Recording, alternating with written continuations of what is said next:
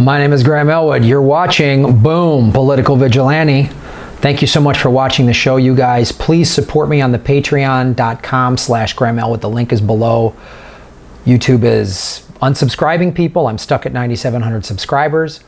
So if I got, right now it's like 1%, 2% or something like that are of my subscribers, of my viewers are kicking into this. So if we could have a little more, if we could get up to 4 or 5%, even a couple bucks a month helps the show out. Because I need to tell you about stories like this. Scientists warn the United Nations of capitalism's imminent demise. This was in Motherboard. I believe the link is in the show notes below. What happened is a group of scientists, mainly from Finland, did this study. They're called like environmental economists. And it's a very interesting study. It's a very in-depth article. I would suggest reading it as well, but I'm going to go over the fine points with you right now.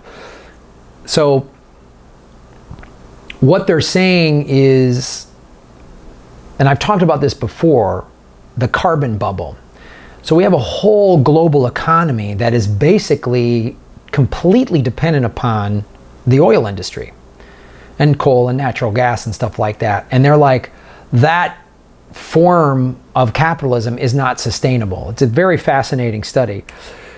A climate change fueled switch away from fossil fuels means the worldwide economy will fundamentally need to change. And this is something I've talked about before. The governor of the Bank of England gave a speech 3 years ago that we need to figure out a way to deflate the carbon bubble, because if it bursts, we're in a problem. It's one of the reasons why you can see the oil industry doubles down so hard on the denial of climate change. All of Trump's original cabinet was climate change deniers. He keeps firing and replacing people. I can't keep up with it. I'm sure most of them are climate change deniers as well. But this is what, and that's where their solution is so flawed. And it basically shows capitalism now used to have in it long-term sustainability. And now they're just going to profit for the next quarter. We just need a good quarterly return. So with the stock shares are up, we're not thinking 5, 10, 20 years down the road. We're not even thinking 2 years down the road.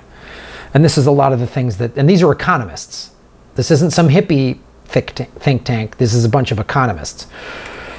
Climate change and species extinctions are accelerating even as societies are experiencing rising inequality, unemployment, slow economic growth, rising debt levels, and impotent governments. Contrary to the way policymakers usually think about these problems, the new report says that these are not really separate crises at all. And the report goes into politicians try to make all of these things separate. But they're all connected. That's the thing we talk a lot about on this show.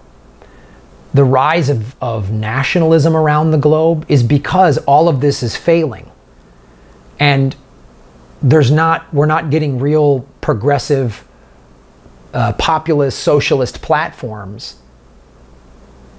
So people are running to demagogues. They're running to let's blame immigrants or whatever.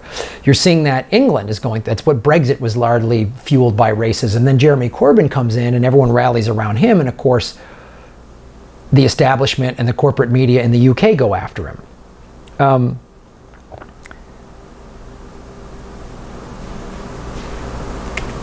But the paper's lead author, Dr. Paavo Jarvensivu, is a biophysical economist.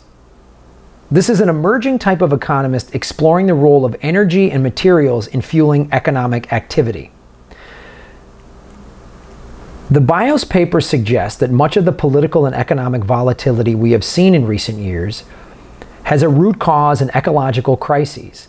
As the ecological and economic costs of industrial consumption continue to rise, the constant economic growth we have become accustomed to is now in jeopardy. That, in turn, has exerted massive strain on our politics.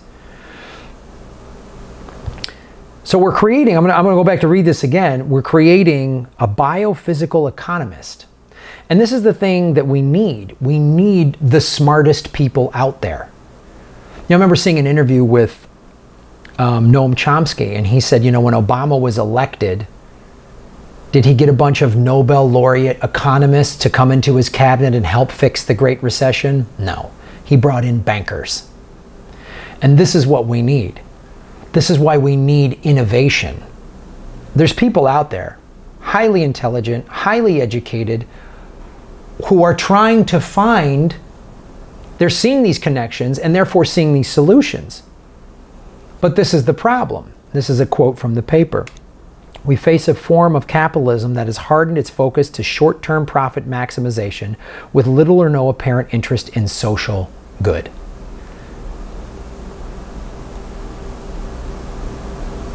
That's why we got to get around it. But the problem is, well, it's not even, it's just the reality, is that none of this stuff is sustainable, and they keep fighting it and keep fighting it, and then neoliberals back corporate politicians just to get any blue in there. But it doesn't matter, because capitalist markets will not be capable of facilitating the required changes. Governments will need to step up, and institutions will need to actively shape markets to fit the goals of human survival. Right now, the prospects for this look slim, but the new paper argues that either way, change is coming. So from a global economic standpoint, we got to face climate change.